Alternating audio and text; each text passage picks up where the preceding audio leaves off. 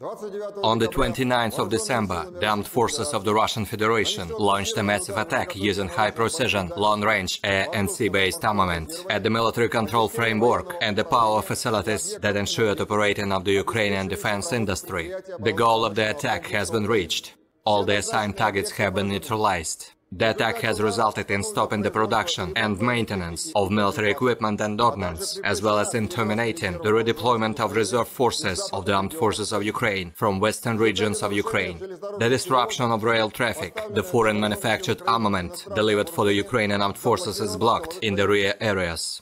The armed forces of the Russian Federation continue the special military operation. In the Kupiansk direction, artillery attack has resulted in the neutralization of manpower and military equipment of the units from the 14th Mechanized Brigade of the Armed Forces of Ukraine near Petropavlovka and the 92nd Mechanized Brigade near Kruglekovka in Kharkov region. Up to 60 Ukrainian personnel, 3 armored fighting vehicles and 2 pickups have been destroyed.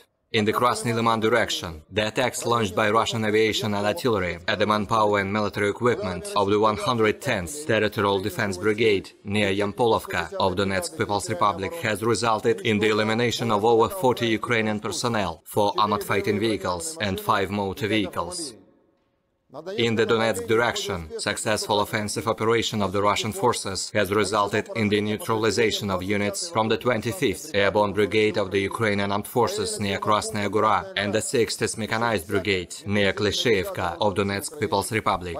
The enemy has lost up to 50 Ukrainian personnel, 3 armored personnel carriers and 4 pickups in the above-mentioned direction. In the South Donetsk direction, the attacks launched by army aviation and artillery at the concentration of the units from the 72nd Mechanized Brigade of the Armed Forces of Ukraine near Novomykhailovka, as well as from the 108th Territorial Defense Brigade near Prochistovka, have resulted in the elimination of over 70 Ukrainian personnel, 5 armored fighting vehicles and 6 motor vehicles.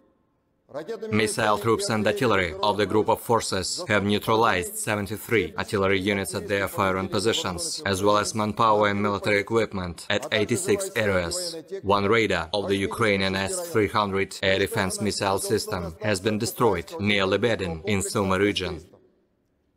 2 US-manufactured AMTPQ-50 counter-battery warfare radars have been detected and destroyed near Veselaya and Chasov Yar in Donetsk People's Republic.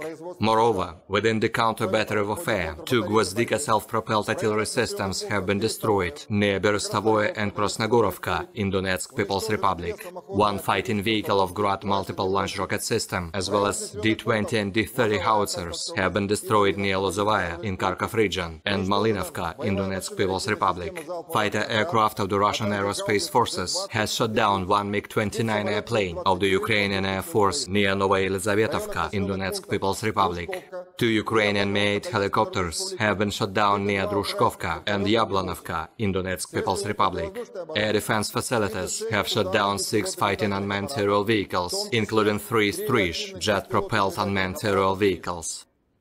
In addition, 8 Ukrainian unmanned aerial vehicles have been shot down near Kakhovka, Genichevsk in Kherson region, Kremenaya and Oborotnovka of Lugansk People's Republic, as well as 1 Bayraktar TB2 unmanned aerial vehicle near Ochakov in Nikolaev region.